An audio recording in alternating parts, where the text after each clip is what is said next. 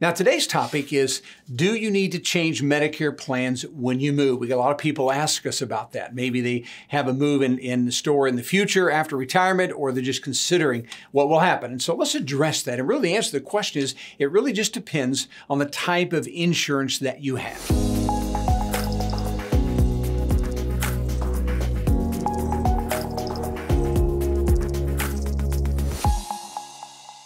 Welcome to Medicare School Daily, where we help you understand Medicare, save money, avoid making mistakes, and above all else, get the most out of your Medicare benefits. All right, so there's 4 different types of insurance possibilities. Number one, in order to be enrolled really in any Medicare plan, whether that's a drug plan or a supplemental plan or a prescription, a drug plan or an advantage plan, you are going to have Medicare A and B. Obviously, that's what begins our relationship with Medicare, is getting enrolled in A and B. And so the way it works with A and B is you don't have to change anything other than you want to be sure to update your address with them. And that's it. A and B is for life. And so if you're enrolled in A and B, they'll never cancel that unless you stop paying your Part B premiums. And so you just want to be sure to update the address. It's very simple to do that. You can actually call a local Social Security office between 9 and 4 and let them know that you have relocated. All right, so that's that. Number 2. Now, most people don't have A and B only. They're going to get other insurance products. So some people are electing to go with supplemental plans. These are the plans that have letters to them. An F plan or a G plan or an N plan are the most common plans right now. Now, in moves, what do you have to do with them? Well, I want you to realize that the supplemental plans are really like A and B in that they are totally portable, meaning they are written for life.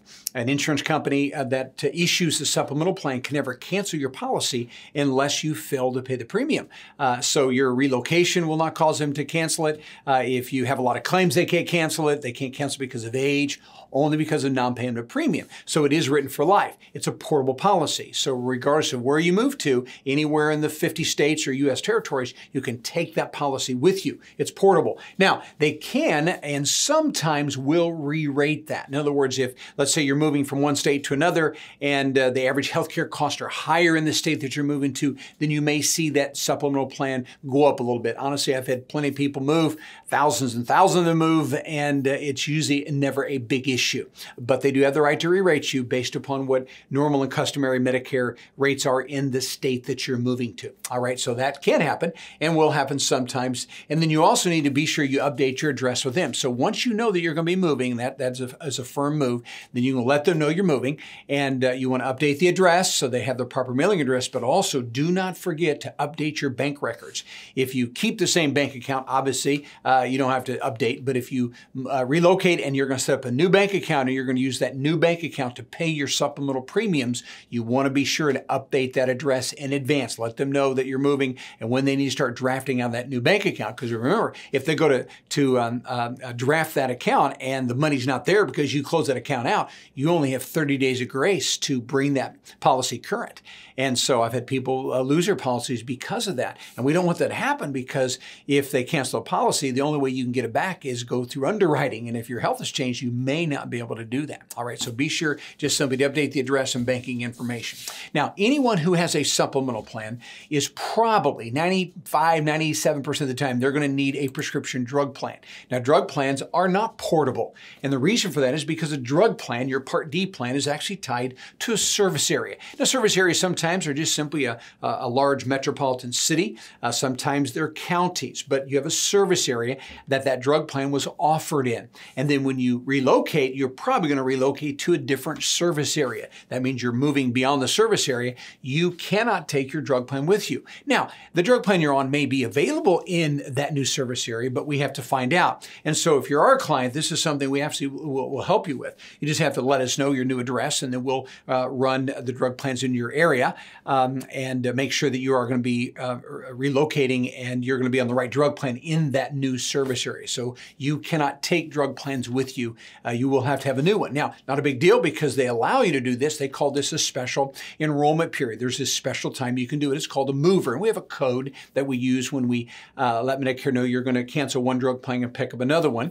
And so what has to happen during this SEP code is certain timing. And what that means is once we have a new physical address at your new location, 30 days before your move or 60 days after the move, you actually have this window where you can change your drug plan. They will allow you to do that. Now, you can't change it 6 months later. You'll get it it'll be canceled because of relocation.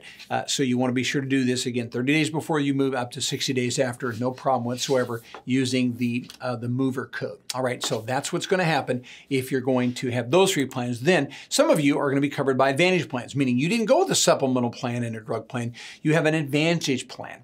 And so Advantage plans are called C plans. And so they're very similar to drug plans in that they are tied to a service area. Again, multiple counties, maybe a metro city. And so your Advantage plan may or may not be available wherever you're going to move. You have to find the best one. And again, you work with us. We help you do all this because we want to make sure that, your new doctors are going to be in the network and that you're getting on a plan that still you're comfortable with the co-pays and the max out of pocket. And so that service area switch is going to require a new plan. And again, just like the drug plan, there's a code for this called a mover code, MOV, we use on the application. So they will let you do this. It's no problem. Now, the plan that you're on now may be in that area, but even if it is, because you're changing service areas, we have to rewrite a plan. Even if it's the very same plan, it's got to be rewritten in that service area because there's a different policy number attached to that. And again, the timing is very important. 30 days before you move, within 60 days after you've moved. Once we have that addressed, then we can begin to set those things up for you as well. All right, so that's what you'll need to do if you are going to move, and this is what changes will be necessary for your Medicare plans. Thanks so much for watching.